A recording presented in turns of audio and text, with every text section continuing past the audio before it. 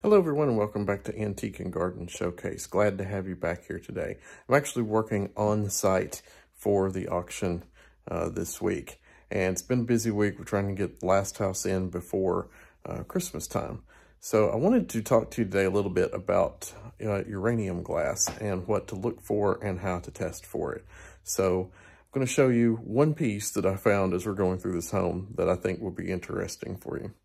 With a lot of us being garden item collectors and antique collectors and just, enjoying those sorts of things, this is a neat comparison right here. I have two different flower frogs, this one and this one. Both have a lot of similarities in the fact that they have kind of like a stripy look to them, from the flower frog holder itself where the flowers go in.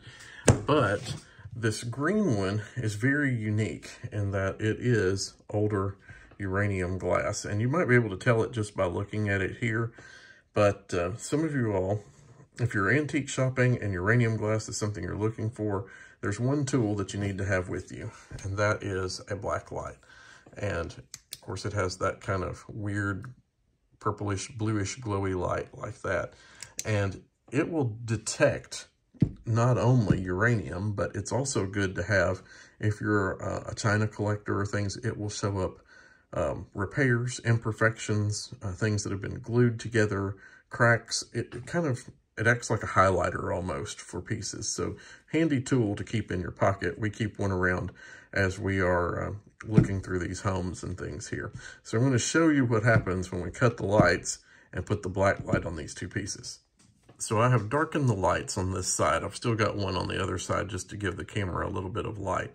But if I put this black light on just the clear one, you can see it just kind of reflects. You get a reflection of the blue, not a lot going on there. All right, so let's switch and put what is known to be the uranium on there. Now watch how this reacts differently. You see the whole piece start to glow there? You get that nice green glow. That is uranium glass, and black light reflects it.